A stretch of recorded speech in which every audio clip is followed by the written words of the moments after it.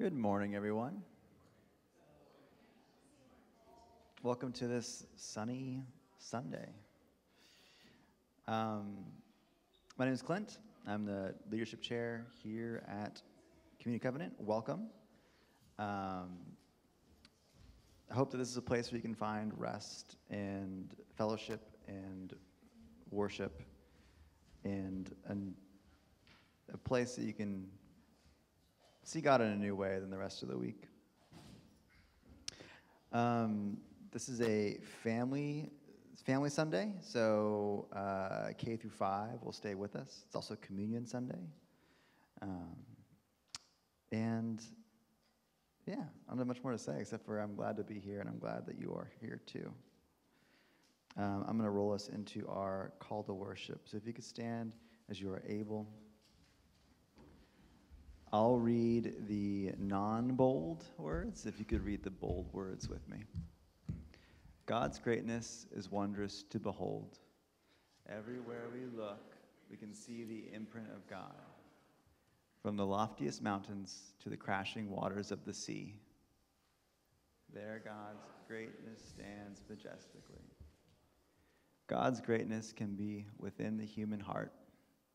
Let us honor and praise God with acts of loving kindness and compassion. Thank you. In the spirit of this morning being a family Sunday, I asked my son, Everett, to help me with the music this morning. So there you go. All right, let us sing together.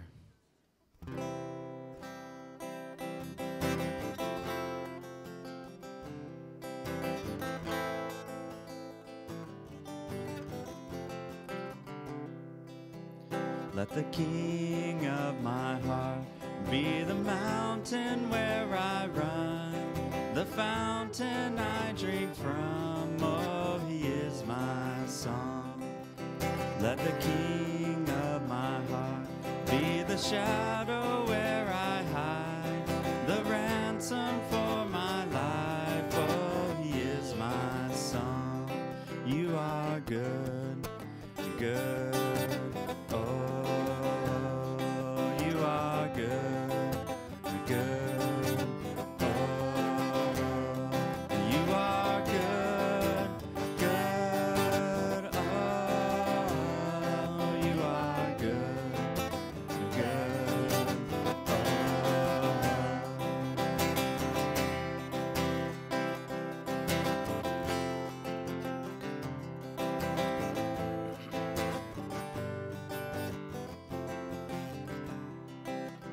Let the King of my heart be the wind inside my sails, the anchor in the waves. Oh, he is my song. Let the King of my heart be the fire inside my veins, the echo of my days. Oh, he is my song. You are good, good. Oh.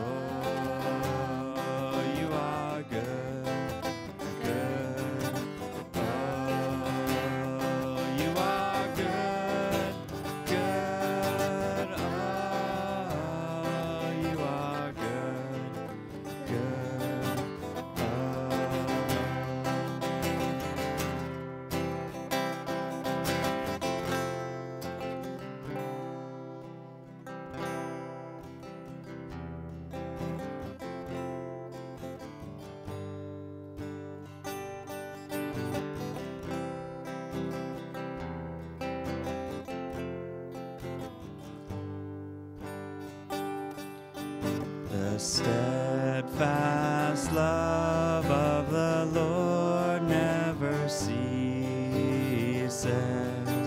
His mercies never come to an end. They are new every morning, new every morning. Great is thy faithfulness, O Lord. Great is thy faithfulness.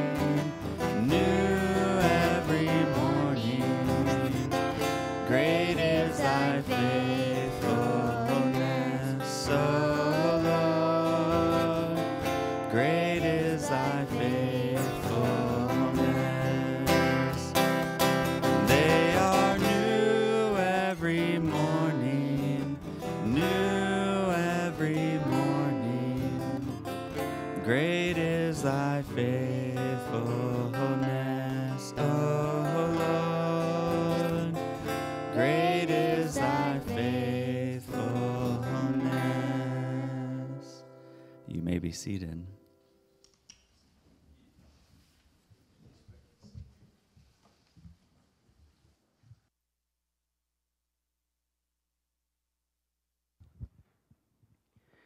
All right, I'm going to pass the plates for our offering this morning, and we like to say here that we want to have gratitude as the plate goes by. This is not guilt. If you are not a member here, please do not feel like you need to give this morning. But I'm going to go ahead and pass these. Take a moment as it goes by just to say thank you, and then pass it to the folks next to you, or if you're on the end of a row, then you can send it behind you.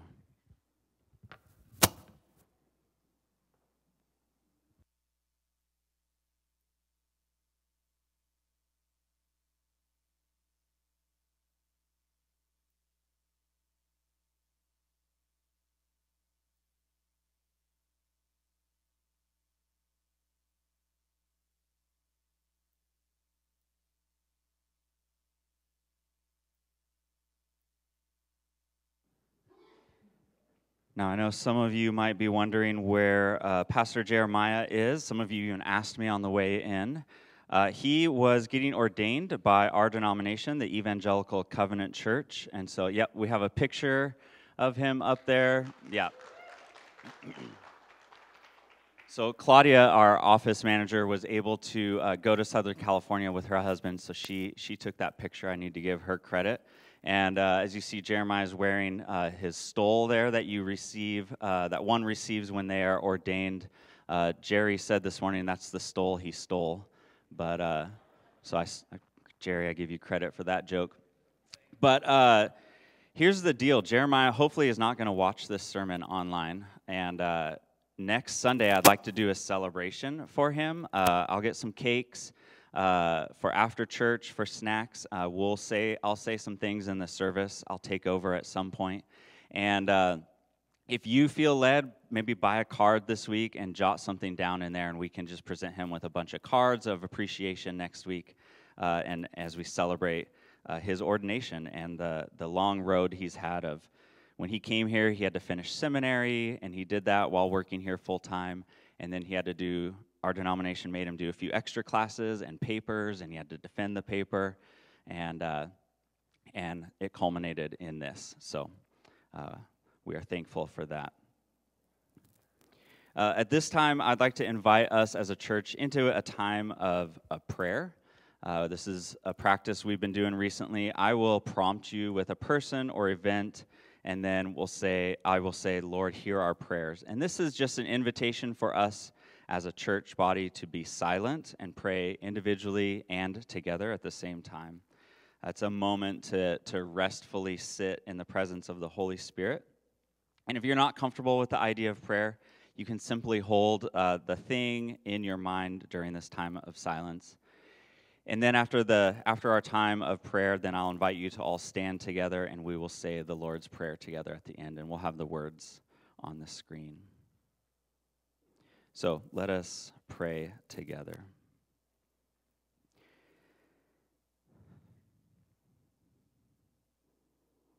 God, we meet this morning as persons who need your forgiveness. We seek your love, and we celebrate your grace. We acknowledge your presence in this place and ask that you would hear our prayers. We thank you for other communities of worship here in Santa Cruz County gathering this morning. Specifically, we pray for Santa Cruz Bible Church. We thank you for being in the midst of the people of Santa Cruz Bible, just as you are in our midst this morning. For Santa Cruz Bible Church, Lord, hear our prayers.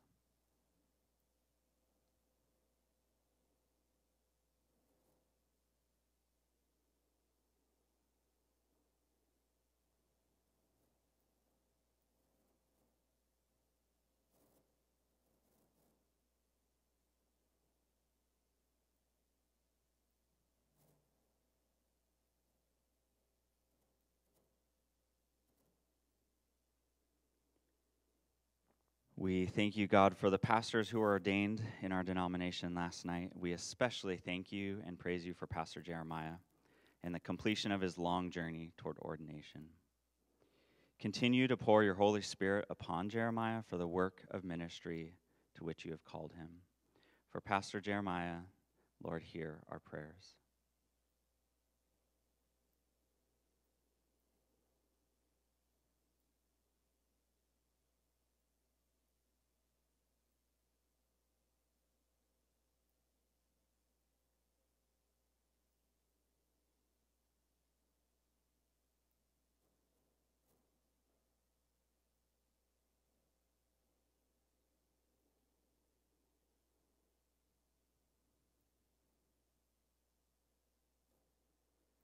Finally, we thank you for the opportunity to host our unhoused friends each night this month at our church.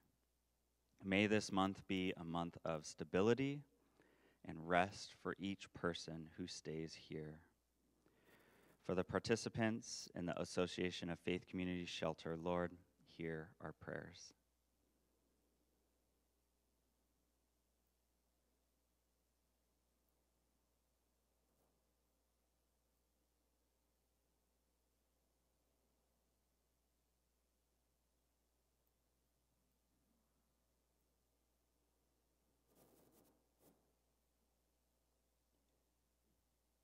And I invite you to stand as you're able as we say the Lord's Prayer together. The words will be on the screen.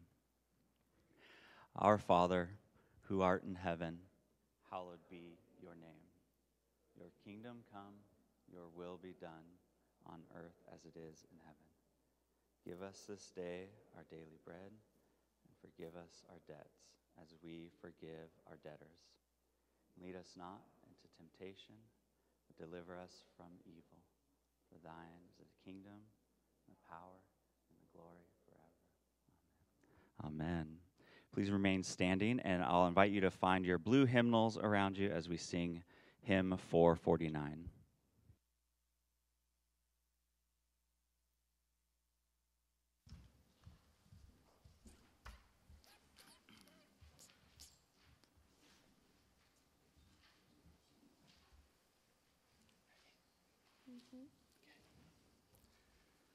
All right, hymn 449, I Need Thee Every Hour.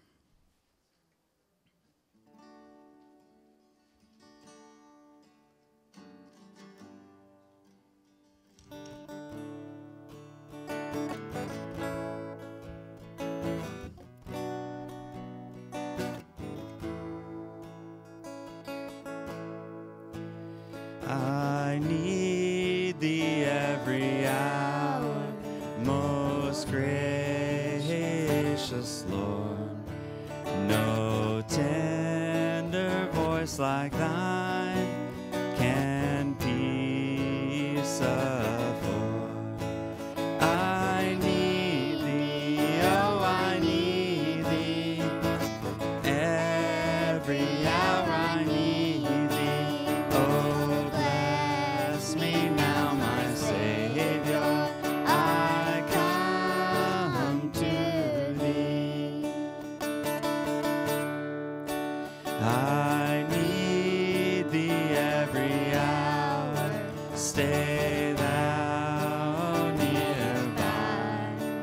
Temptations lose their power when thou art nigh.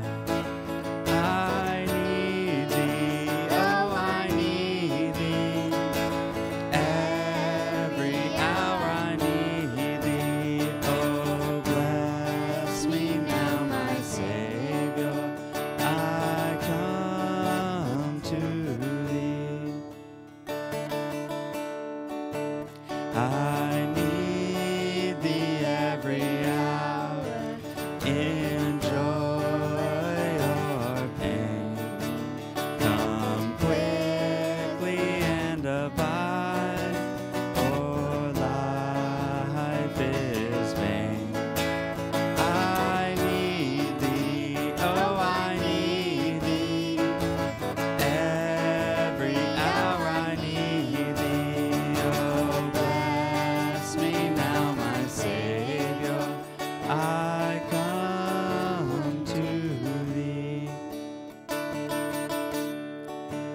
I need thee every hour.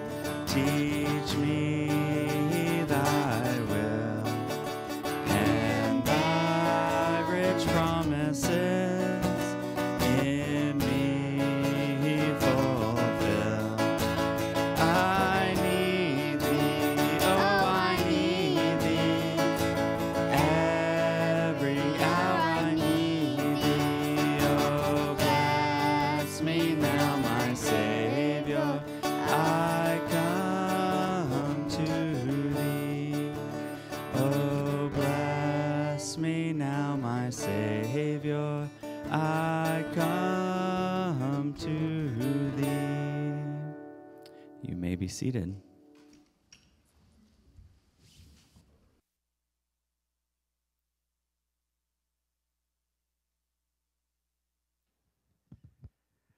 This morning, since Jeremiah is gone, we have the opportunity to hear from Sam Altus, and Sam is the director of the Association of Faith Communities, which runs many things, I'm sure, but one of them is the shelter that is staying here this month. Normally, during the rest of the year, they stay here on Monday nights, but we've decided to host them for the month of July. So we welcome Sam this morning.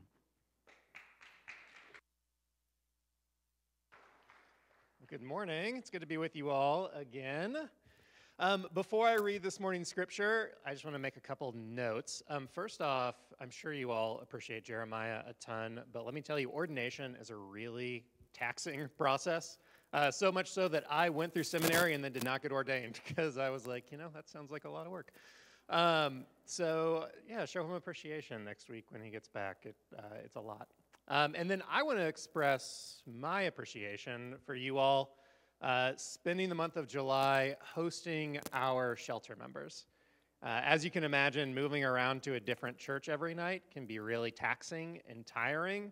And the months that we get to be in one place for an entire month, I can literally see our shelter members sort of like catch their breath and like let their shoulders down a little bit. So thank you for providing that opportunity. Especially, I don't know if you know that you're doing this or not, but on the 4th of July, you're actually letting them stay all day. And one thing that I found out working in homeless services in Santa Cruz is that holidays where our buses don't run are some of the hardest days on our unhoused neighbors because they can't get anywhere. So they're just kind of stuck wherever they land for the day. And then because it's a holiday, we have a lot of tourists in town. And so they're sort of like ushered around by local authorities and business owners to try to get them out of the way. So they can feel very unwanted on holidays. So you are sending them a very specific message of you are wanted and you are valued. So thank you for letting them be here on the 4th of July. With that, let me read our scripture for this morning. You all have been talking about Jesus and Jubilee, I hear. And so pick the words of Jesus found in Matthew 13. It's a familiar parable probably to many of us. It says this: that day Jesus went out of the house that he was in and sat down beside the lake. Such large crowds gathered around him that he climbed into a boat and sat down. The whole crowd was standing on the shore. He said many things to them in parables. A farmer went out to scatter seed, and as he was scattering seeds, some fell on the path, and birds came and ate it. Other seed fell on rocky ground where the soil was shallow. They sprouted immediately because the soil wasn't deep. But the sun came up, it scorched the plants, and they dried up because they had no roots. Other seed fell among thorny plants. The thorny plants grew and choked them. Other seed fell on good soil and bore fruit. In one case, a yield of 100 to 1. In another case, a yield of 60 to 1. In another case, a yield of 30 to 1. Everyone who has ears should pay attention. The word of the Lord. Jesus goes on to explain the parable, and it would be worth reading it, but for time's sake, I'll reference it, but go back and check it out in the rest of the passage.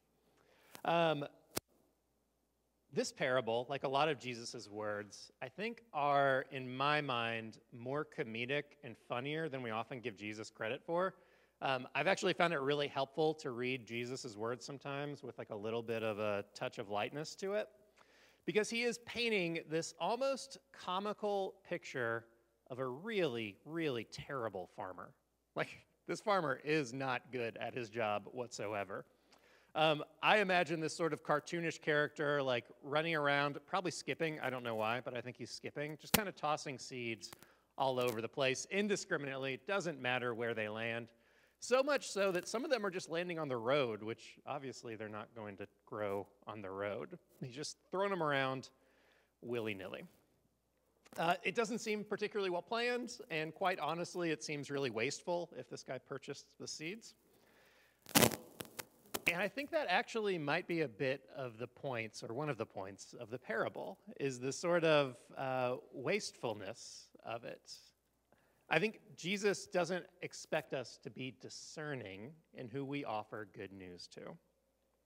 When Jesus goes on to explain the parable, he says that the seed is the word about the kingdom, or a word about the kingdom, which is a little bit vague, as Jesus can be sometimes, to leave things open to interpretation. But I think that can mean a lot of things. But at least in part, when I think about the kingdom of God, I think about God's vision for the world, where everyone has a place of belonging, and everyone has the realization that they are made in the image of God, and that we begin to treat each other like that. I think that's the kingdom of God that Jesus is trying to bring about.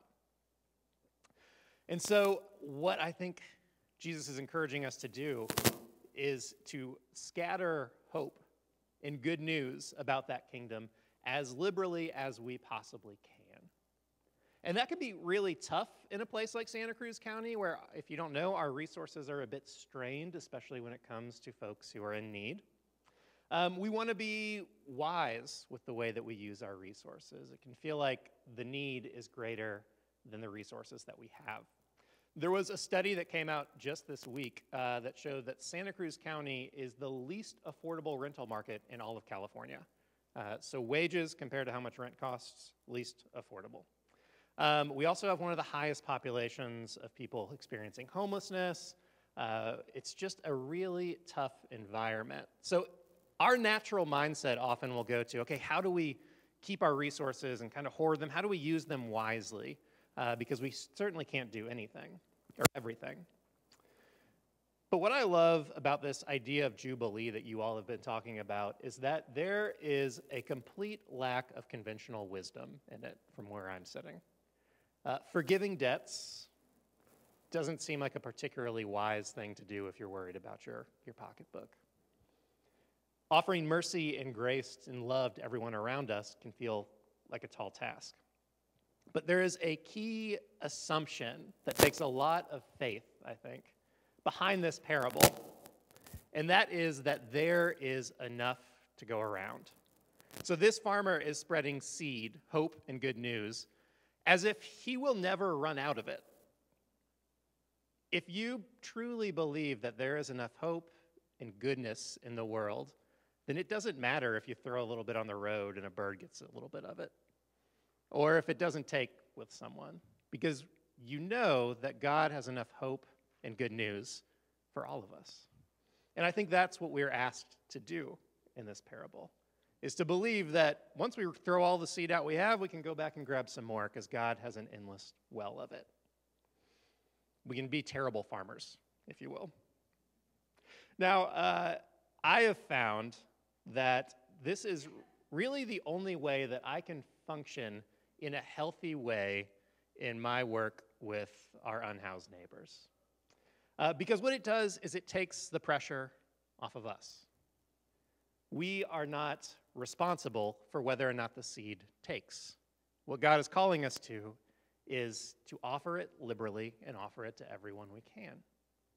And so in my world, what I can do is offer every person I interact with dignity, my time, whatever resources I can connect them to.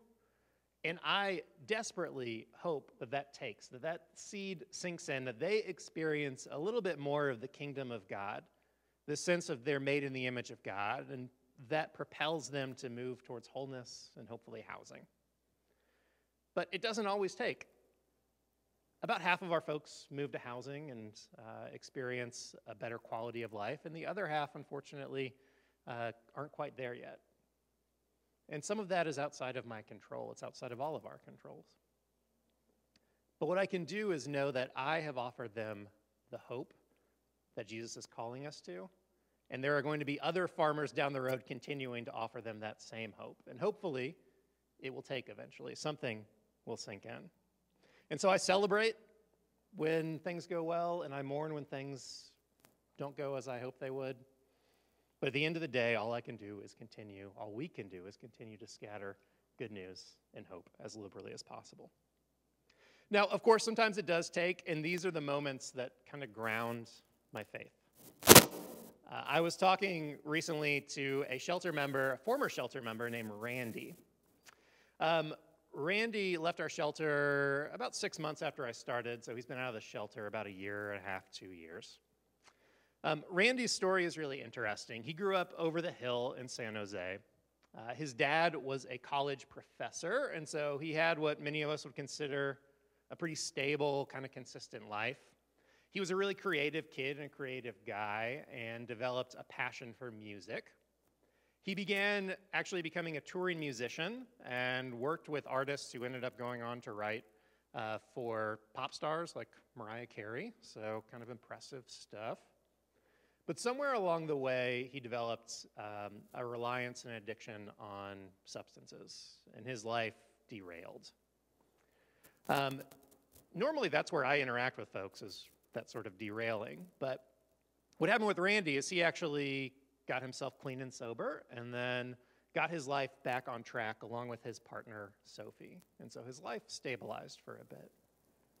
But then, tragically, his partner, Sophie, passed away, and his life again destabilized. And along that way, he lost his housing. Because like so many folks in our area, if you lose your partner, you lose your ability to afford housing.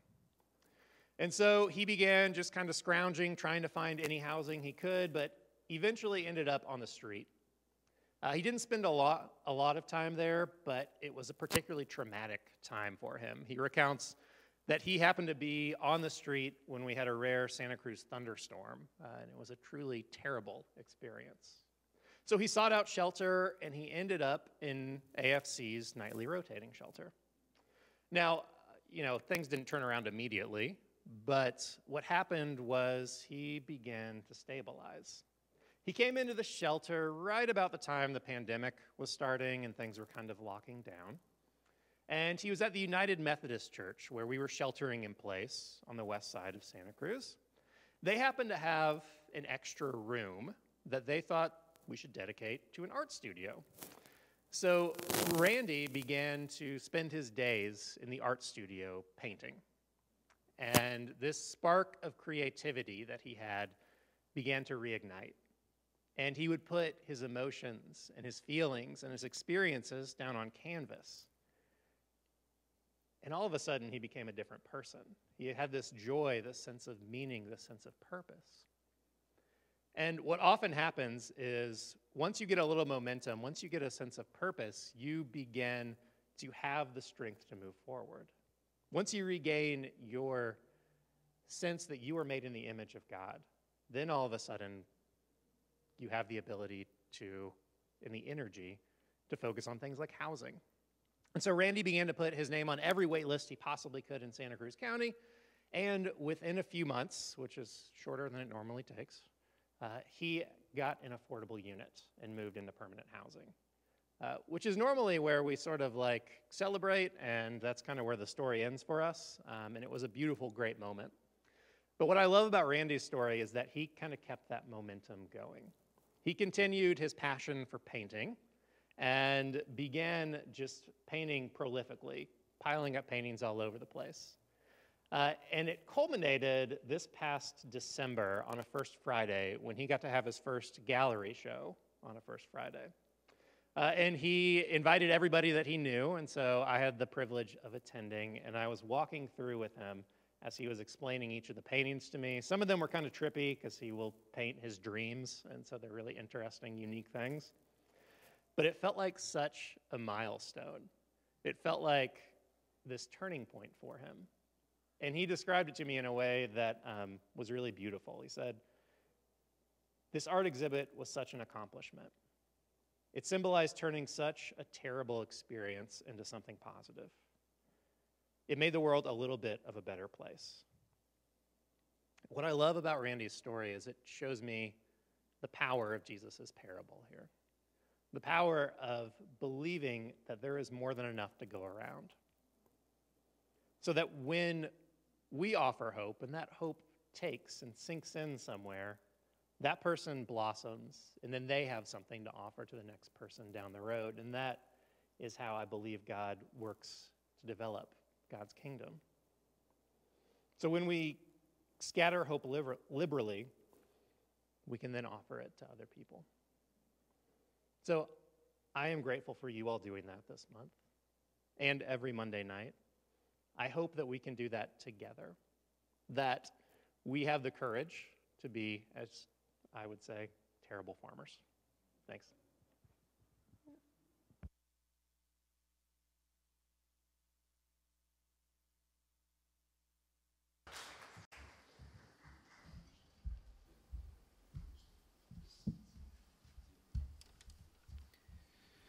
Thank you, Sam. Let us respond. I invite you to stand as you're able. We'll sing together.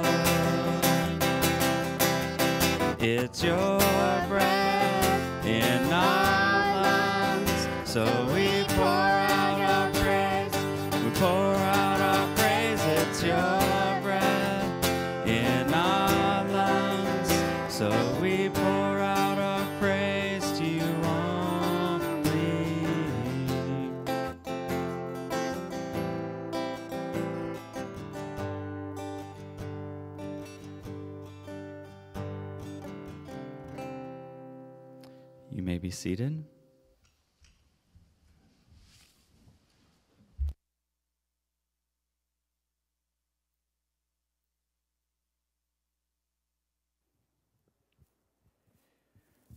We have the privilege to participate in communion this morning, and the table is open to all who profess faith in Jesus Christ. This is our Lord's table. Our Savior invites those who trust him to share the feast he has prepared. The Lord Jesus, on the night he was betrayed, he took bread, and when he had given thanks, he broke it and said, "This is my body, which is for you. Do this in remembrance of me." In the same way, after supper, he took the cup, saying, "This cup is the new covenant in my blood. Do this whenever you drink it in remembrance of me. For whenever you eat this bread and drink the cup, you proclaim the Lord's death until he comes."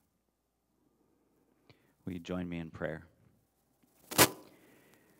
Lord Jesus Christ, our Savior, blessed forever, to you be praise and honor for giving yourself, shedding your blood, and letting your body be broken in death for our sake, so that we might have the forgiveness of sins and eternal life.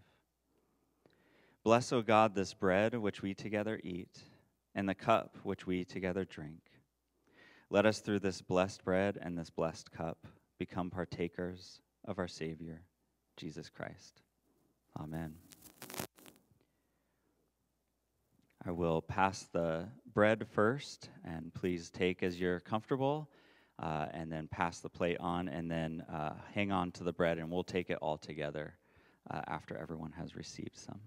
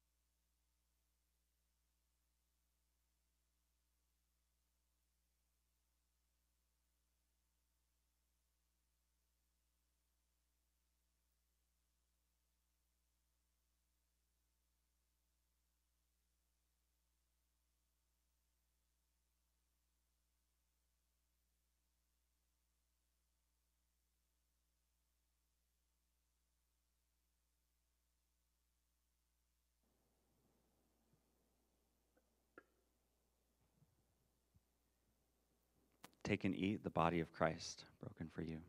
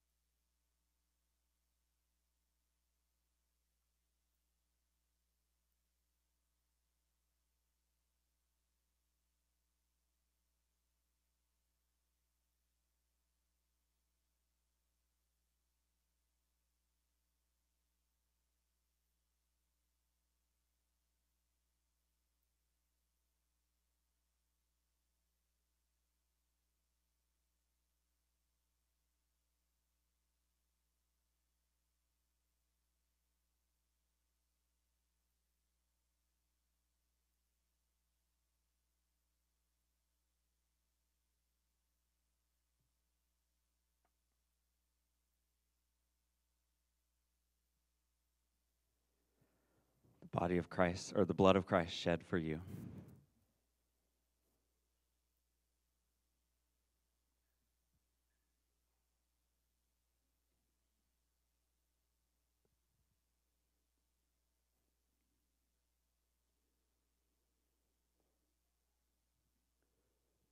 Join me in prayer once more.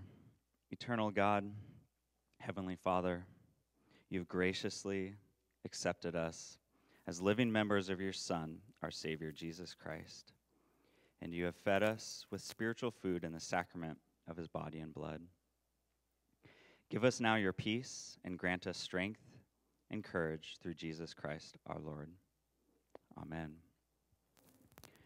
I invite you to stand as you're able, and we will sing the doxology together. The words are on the screen. We'll sing this a cappella, as is our tradition. Praise God from whom all blessings flow. Praise him, all creatures here below. Praise him above the heavenly host.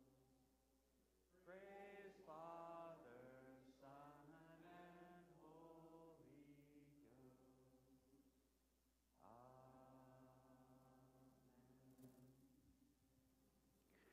Amen.